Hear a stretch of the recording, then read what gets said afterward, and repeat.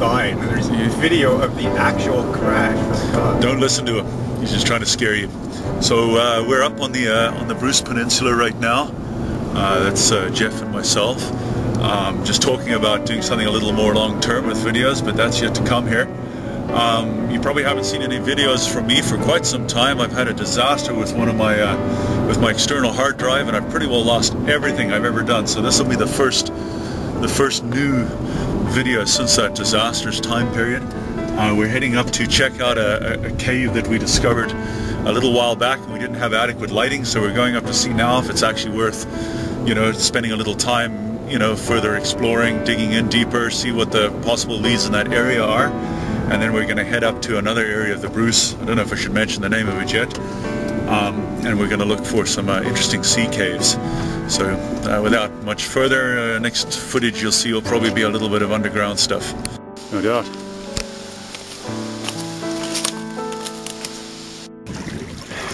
See how pure the rock and water is. You can see your joints, the natural joints of the area. And way off.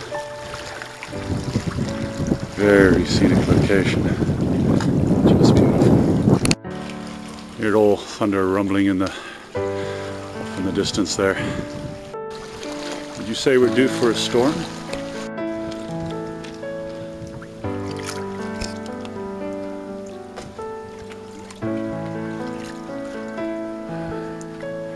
Lovely huge thick layer of rock.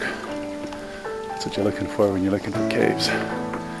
Big, thick, continuous layer. There's our destination. We suspect some caves in this cliff face.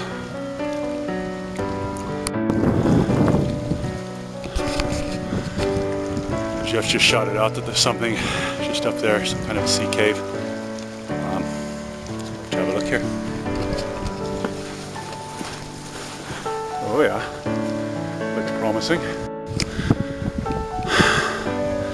So this is a sea cave. Usually follows joints into the rock. Seldom goes too deep. Sometimes it's been formed from solution from deeper in. It's quite scenic, I must admit. Not the usual kind of cave we're looking for, but I guess this is very much like the Bruce Caves.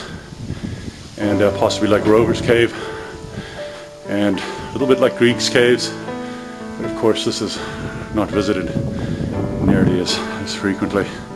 Now is that there's a beautiful breeze blowing through. Really is quite spectacular up here. Yeah, okay, I'm coming up.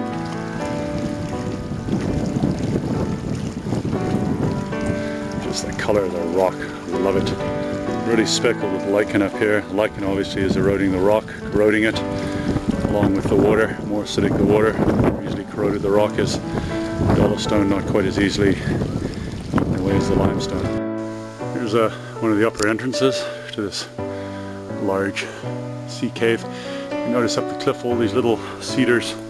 You go, oh, those are probably seedlings, but absolutely not. Some of them are several thousand years old. Amongst the oldest plants in existence.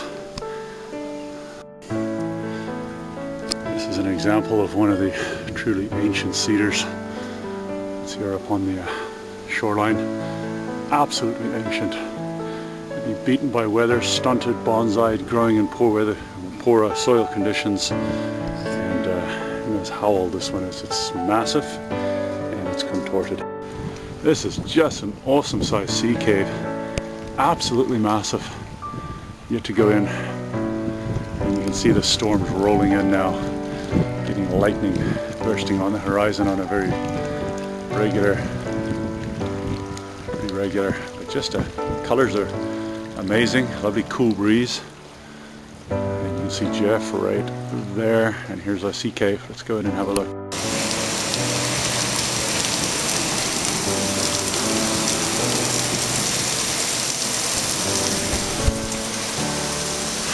Just keeping dry under our ledge.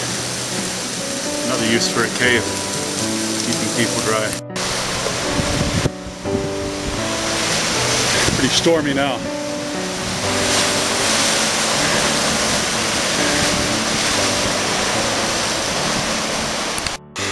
believe we're at the end. Our car is just up ahead there. We're soaked.